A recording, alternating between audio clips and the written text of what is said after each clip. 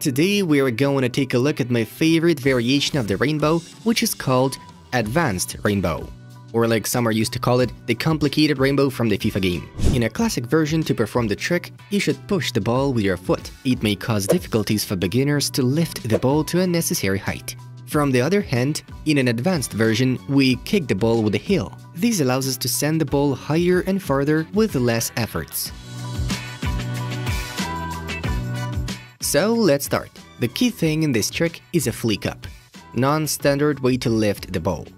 Let's take a look at it separately. Step 1. Place your weak foot on the left of the ball, but not too close. Next, with the sole of your strong foot, roll the ball towards the inside of your weak foot.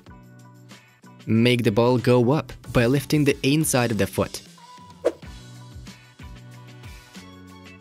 The ball should hit the spot which is called the metatarsus, and which is located here. Step number 3. Switch your standing legs, and right at the moment when the ball touches the metatarsus, lift your weak foot. Thus, you get a flick up. When my students were making the first steps in mastering the trick, I noticed that many of them confused this flick up with another similar one. Here's the wrong version. As you may have noticed, here's no step over. Standing foot remains the same. And in the correct version, we have a step over. Okay, we are done with the flick up part. Let's move on to the heel kick. It's not enough just to get your leg up. You have to feel the ball, be able to send it in the needed direction. For that, there is an exercise, heel juggling.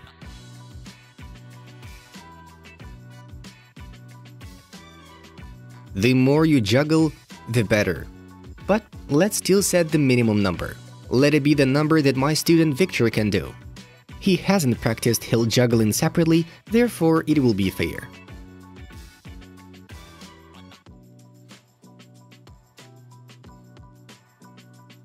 Okay, let's leave it like that. That was good enough.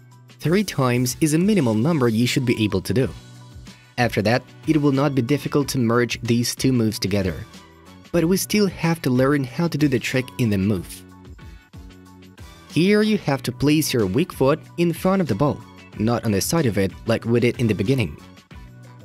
The ball will fly up and a bit towards the opponent by inertia. That's the end of the theory part. Let's move on to practice.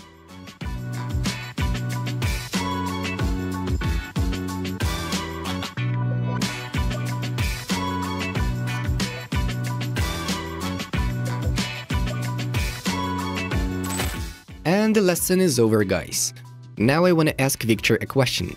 Look, you've just mastered the new trick. Are you gonna perform it in real games? Well, since I've learned it just a couple of days ago, no, I think I can't use it so far.